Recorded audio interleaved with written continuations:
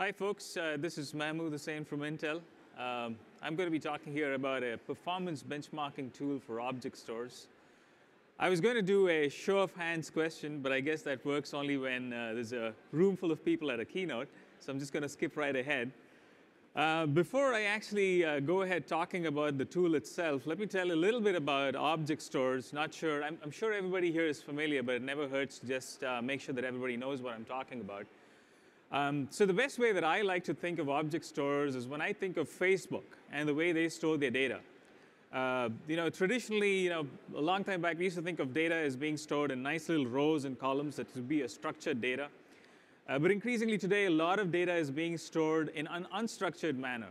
These are your server log files, pictures and videos, things that don't have, or data that doesn't have a very well-defined format, and data that you'd need to have retrieved on demand and many different times, depending on whether you're accessing it immediately, hot data, versus data that you've kept at an archive and you want to retrieve it at some other point of time, like cold data.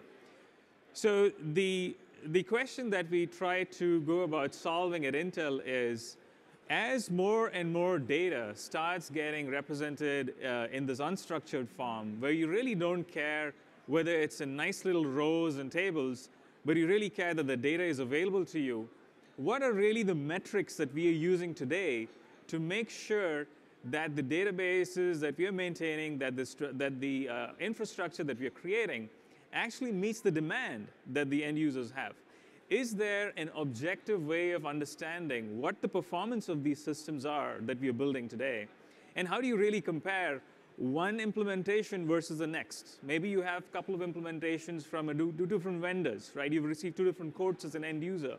How do you really objectively compare whether the throughput is really important, or whether the CPU is really important, or as someone from HP was talking, whether the latency is really important? So what would be the really important metrics for me to capture so that I can understand what would be the best configuration to use? And that's what CostBench is about. It's a performance benchmarking for Cloud Object Store. So with that, let me just get started with the real thing. So CostBench is really, the red highlighted items here, COSBENCH. Oh, I should have done a red highlight on the S. So that's CostBench. So it's a Cloud Object Store benchmark. And it's really what it says, right? Think of object stores. Again, object stores, think of Facebook. Think of object stores in the cloud, Amazon S3, Facebook, and so on. How do you measure the performance? This tool helps you get that done. We developed this internally. We spent quite a few months developing this, and now we have released it to open source.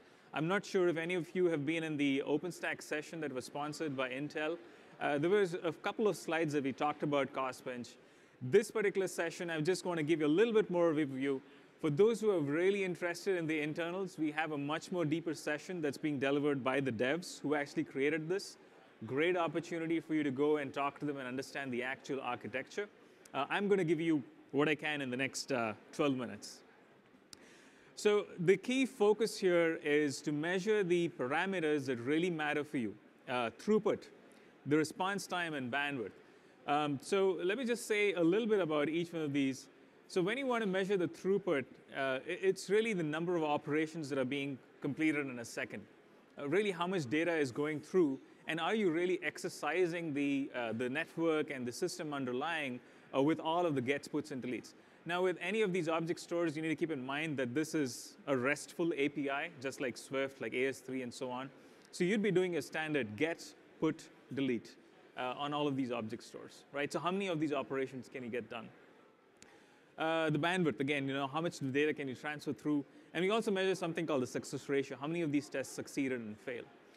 There are a couple of interesting problems that we managed to solve, and a couple of interesting problems that we haven't been able to solve yet. One of the biggest problems we haven't been able to solve is really how do you clean up the test bed once you're done with the testing?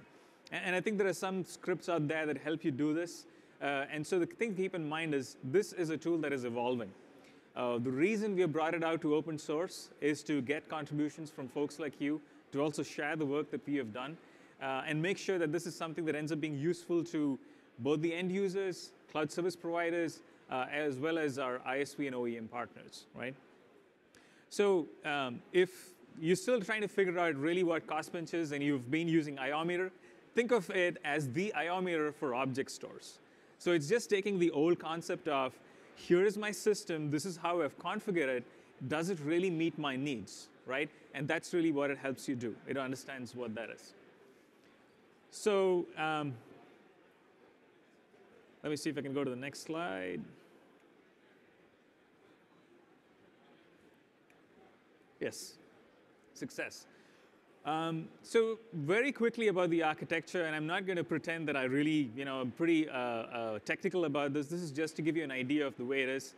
From the ground up, we've built it to make sure that it is very modular in nature. You should be able to take away pieces of it, and we recognize, Intel being a part of open source community for a long time, we want to make sure that everybody has different pieces of interest in every tool, right? You'd want to make use of, so let's say, the load generator, but not make use of the GUI part. So you should be able to take various parts of it and cobble together your own system if you so wish. More than welcome to use the tool as is, but we've architected in such a way that you'd be able to take parts of it that you find useful and build your own tools if required. So the really top level, you basically have an admin console, which could be as simple as just this laptop.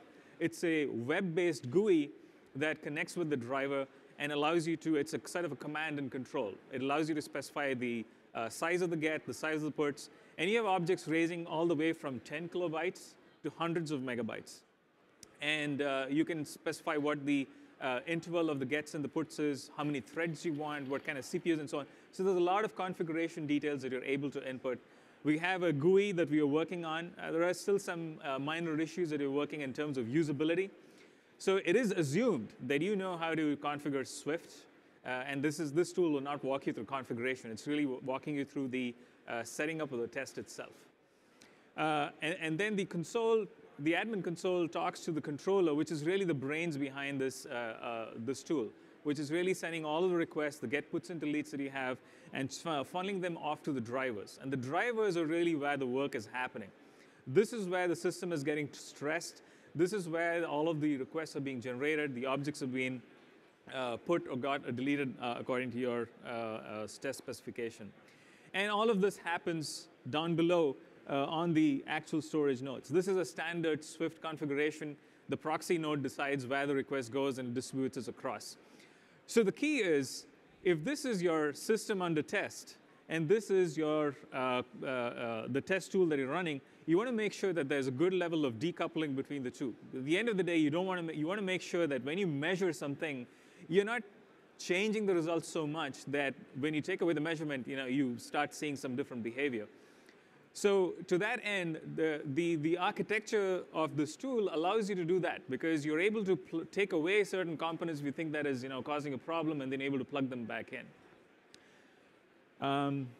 So that about the high-level architecture. In terms of the design itself, we've developed this in Java. So there's a lot of scripting tools. This is not the only benchmarking tool that's out there. But having looked at some of them, I do believe that this is probably the most easy and most mature to use. We've shared it before we released it to open source yesterday. We've shared it with a lot of our partners under NDA. And now you can go and download this from GitHub. And we've received some very strong and positive feedback, and we've been continuously working to improve it. And now the hope and intention is that as the community hopefully gets involved and finds it useful, we'll be able to do this better. I had no idea this was a build slide. Let me build it out. Yep. So without getting into the details, and this is a very top-level architecture, being developed in Java, we want to make sure that this is easy to debug and easy to use. At the same time, you also have an adapter layer that you're seeing over here. So right now, the tool supports Swift. It's been tested on the latest. It's not been tested on Grizzly. I believe the tests are ongoing. Excuse me. But it also supports AmpliData, AmpliStore version 2.3.1, which is one of the more proprietary object stores. The adapter layer allows you to take this code and develop support for your own object store. If you're using a VMware object store, for example, you'll be able to take the adapter and create support for that. You'd still be able to use the same framework, but just the specific. If you're not using get, puts, and deletes, you'd be able to replace that. So some of the things that we're working on right now is we're trying to figure out how we can support CDMI, which is an interface that the Storage Network Industry Association backs. that as, let's say, a de facto standard. Here in the US, I would say the de facto standard is AS3, because everybody uses AS3. They want to be compatible with the AS3 API, and as does Swift as well, right? So get, put, delete is start of the standard. CDMI is something that the SNIA Industry Association is standing behind, and we want to see how what would make sense to support that. Now, we want to support AS3 also at the end. So the basic thing that I want you guys to take away is that we've made a start with OpenStack and Swift because that's where a lot of the momentum is, and that's where a lot of the interest is.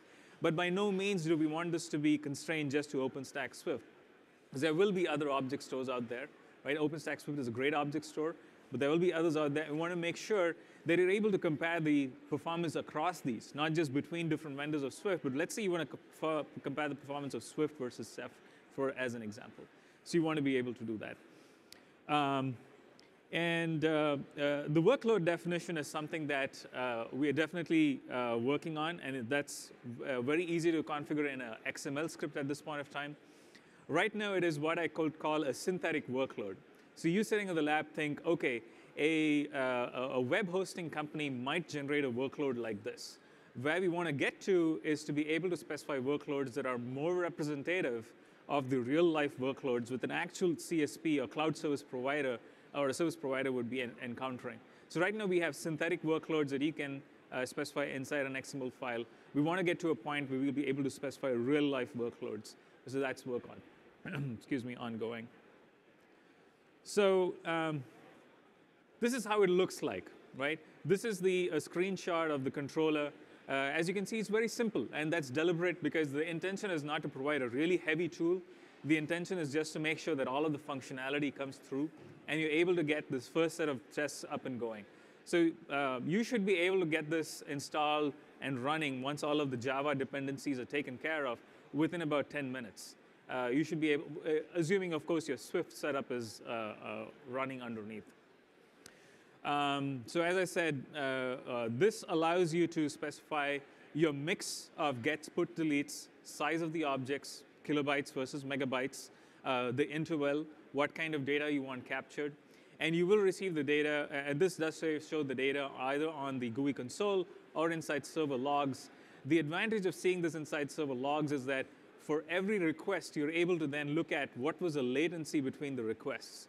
So all of the raw data is provided to you, and you can run your favorite analysis or statistics tool on top of it.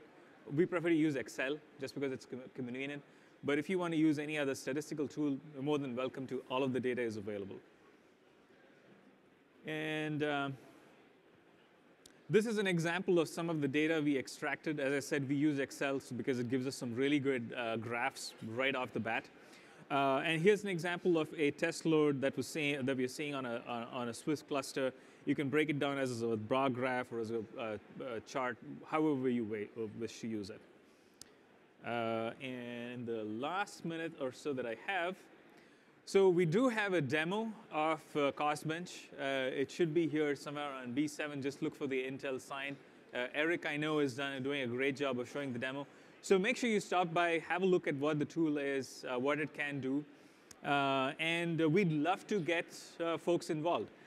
We are looking for folks to start downloading this and using it. As I mentioned, we've got a lot of partners who've already used it, but we really want this to be useful in the broader community.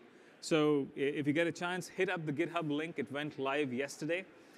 You should be able to get the user documentation, the source code, everything you need in order to get started with CostBench. And that's it for me. Thank you. You can find me at the back if you need any, if you have any questions.